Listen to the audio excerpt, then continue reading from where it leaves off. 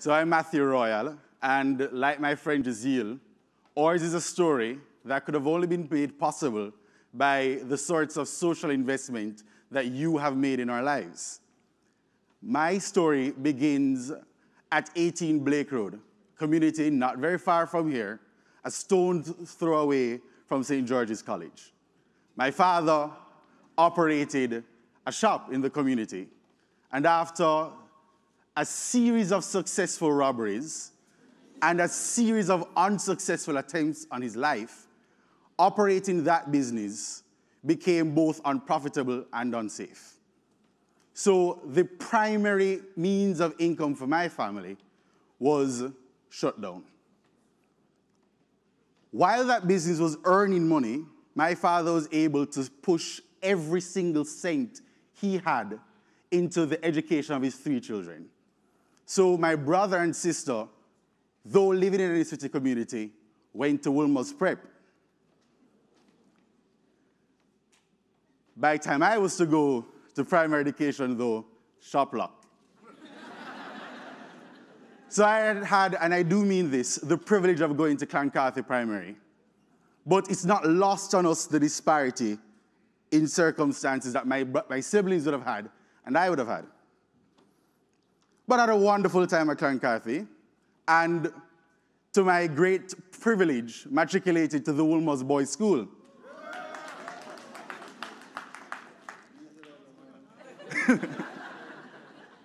And I remember the year was 2006. We were at church. Mommy was sharing with another lady at church the difficulties it would mean me going into high school.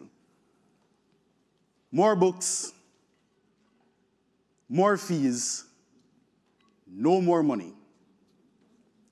And this parent at church mentioned to Mommy that there is a thing called the Grace and Staff Community Development Foundation.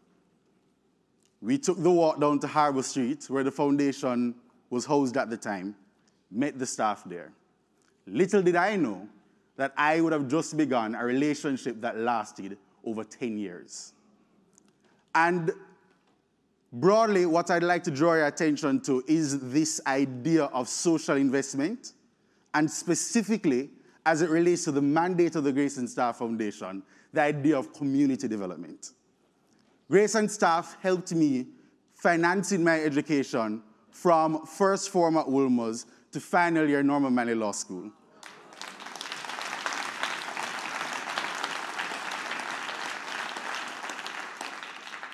But when I think of the Grace and Staff Foundation, the monetary contribution isn't the thing that stands out most in my mind. I remember being involved in, first, the photography club. And remember, we're speaking about the power of social investment. In the photography club, community members from Central Kingston, from Trenchtown, from Spanish Town were taken out of the precincts of their familiar environment and brought into different communities, exposed to celebrated photographer Howard Muyong, and were taught a simple skill. If you looked at us, we were just taking a camera, pointing and shooting. But we were being exposed to a different level of living. We're being exposed to more than our community's cultures allowed us to be exposed to. Our horizons were expanding, and we began to see more of ourselves. Grace also hosted several talks with us.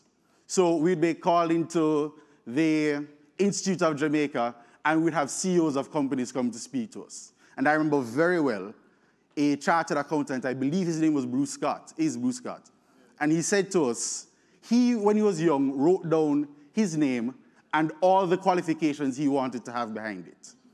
And when he said that, I took out a piece of paper, I wrote down my name, Matthew Anthony Royale, LLB Aunts.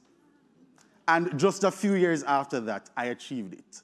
The power of social investment is that Grace Kennedy gave us an example of the people who we could be, gave us a benchmark that we could strive towards, and also gave us the means to achieve those objectives. Grace not only invested in those means, but Grace and Staff also provided a family to many people whose natural families would not have had the sort of example that they would have needed to progress in the way they have. So if you've ever had the privilege of meeting Ms. Frances Madden, or the great privilege of meeting Mr. Curtis Sweeney, you'd understand exactly what I'm speaking about. And Mr. Sweeney could tell you that he would invite us to his office, and we'd be sitting there literally for hours, talking about our futures, giving advice on our plans, what we could study in school. That sort of influence, which in many homes would have been absent, became the inspiration for many people to achieve far beyond their wildest imaginations for themselves. So my hope today is to remind you of what you have done, and hopefully to be an example of why you have done it, and to encourage you to continue to do it. Because the Grace and Star Community Development Foundation took seriously its mandate. And one individual at a time, one school fee at a time, one circumstance at a time, one home at a time, is developing the communities of Jamaica. And we're all better off for it. Thank you very much.